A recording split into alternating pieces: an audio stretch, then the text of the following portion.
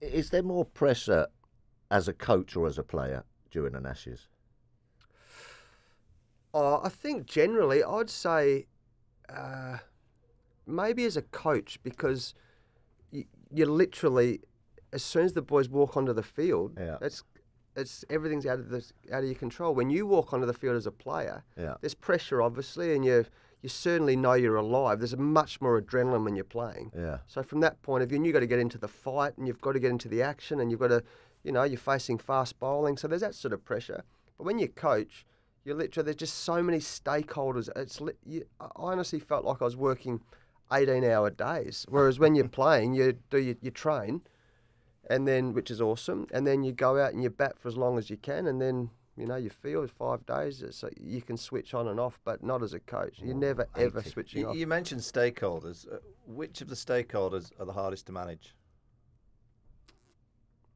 I think, even though we're all thick-skinned, Vaughany, I honestly think the media, because it's brutal. I mean, now with social media and even though we've been in the game a long time, it still can be, it can hurt, and it can be, especially when it's about your players and you're trying to stick up for them, and it's out of your control, and then it becomes like a bushfire, right? So I think that's a tough one, and the hardest thing was really, I was interesting talking to Ravi Shastri when he was the head coach of India. He was never a selector.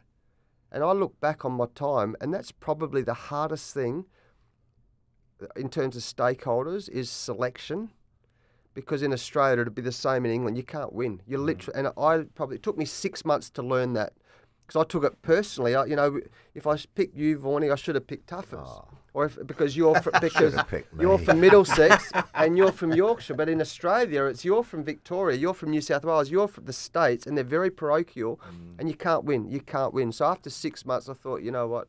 Okay, that's my starting point. You can't win. So I'm just going to pick what I think is best for us to win that test match. But the selection, and then you've got the fallout. You've got to have the tough conversations with the players. And that's part of it. You get better at it. But so I think the media is the number one because it's such a big distraction now. And then number two, obviously, is the players. The rest of it, just get on. And was there one article or one comment that hurt you more than any other from the media? The hardest thing through my period at the end of my coaching was that I'd fallen out with my players. And that literally broke my heart because anyone who knows me, like all of them, and to this day, to this point, I saw them all this week. I saw them all throughout the whole summer. They're like your sons. You have 4 years with them. They're like your sons. And then I kept reading that I'd fallen out with my players, and nothing ever came out, ever publicly about my fallout with any of my players. But that became the narrative. And that's the thing that hurt me the most because I love my players. I still do. I still keep in touch with all of them, and that was the thing that hurt me the most. Where did that come from? Yeah. I wish I knew, honestly. It was really funny, and this is all old ground, right? This happened 3 years ago. We lost to India, and a journalist rang me after that loss to India because, again, Ravi Shastri would be the same in England. You're expected to win all the time, right? So we lost to India in Australia. And after that series, I got a phone call from a journalist and he said, I'd like to do an article on you and your relationship with your players. And I literally, that'd be great. Yeah, awesome. And I honestly thought he was going to talk about how we've got, even though we've won, we've got this, and he goes, I'm hearing some whistle. I went, what? I nearly fell off my seat. And then it was like, that was it.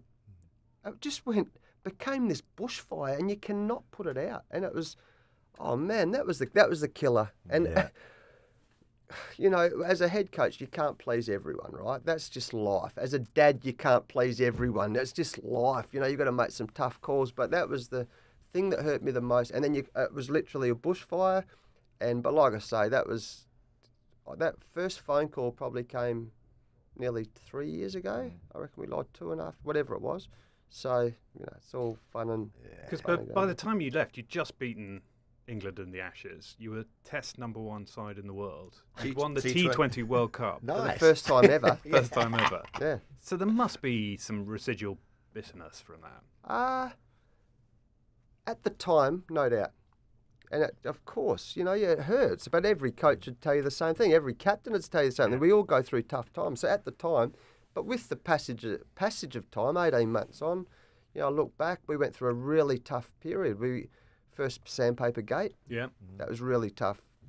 And then we had... Because that's when you came in. So you were picking the team off from its sort of lowest ebb. Yeah, and that was a great project. And then we went through COVID for 2 years. You have a year and a half, whatever, in a bubble for 18 months. So there's lots of pressure going on in that period. And then, so I look back on it and really proud of those 4 years. And then as things are, we keep evolving and moving on, and the team's in a really good space now. And they're in a really good space, I think, for the Ashes. Mm. Yeah. Yep. I mean, there were some suggestions that came out in the press that your style was a bit attritional, a bit intense. Do you think that was valid in any way? Well, that's me.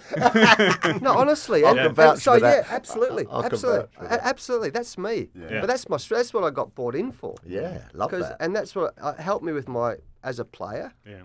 And it helped me as a coach. Like I was head coach for 12 years. I came in because that's what I do. Yeah. But anyone who knows me also is at heart I'm a bit of a hippie, like. But when it comes to projects and watching the ball or getting into the fight with the opposition, you have to be successful. You've got to be switched on, and you've got to be. So yeah, absolutely, I'm intense. Yeah, absolutely. Yeah. Yeah. But that's me. Yeah. Yeah. Some people are really laid back, and that's cool. And I'm so comfortable in that because when I was at high school, people used to go, "Geez, you're intense." I was high school, and that's 35 years ago.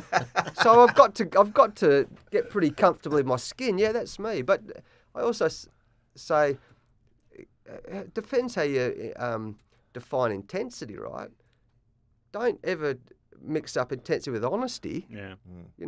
Whether it's you are going so well, and I'm so honest, and yet so passionate, or come on, mate, you could got to pick up a bit. That's either intense or honest or passionate. So, yeah, but I'm intense, yeah, I am. You mentioned honesty. This year, I mean, I haven't been in a dressing room I've been in the odd social dressing room, having a bit of a laugh in a game of cricket or a game of football, but the kind of the modern generation players is a different person to when we played. Did you find that as a coach in terms of the way you had to manage them? Yeah, absolutely. Well, yeah, and again, that's the evolution, right? So I started playing with Alan Border. My God, and Bobby Simpson. Like if I'm intense, if everyone thinks, if people think I'm intense, I'm like 1 out of 1,000 compared to Alan Border. But that's how I was brought up. Like AB and David, but they did not talk to us. So we didn't have to have any honest conversations. They never talked to you. I thought they were taking their spot in the team. So, and this is life. I mean, cricket's no different than everything. We've got our kids and their pressures with social media now. When we talked about the media, and there's so many outlets. It used to be one paper and and it's just different now. So, but that's okay. That's all part of when I first started playing cricket. I remember my third Test match. I scored 63 not out and batted all day. You imagine that? But over time, you evolve. So by the end of my career, I was a lot more aggressive and because that's how the game evolved, and it's no different than coaching, and how you communicate with it. But that's the art too. As a head coach, literally, there is very little cricket strategy. It's all about managing people. It's all man management. It's, and I remember, go back to the honest conversations.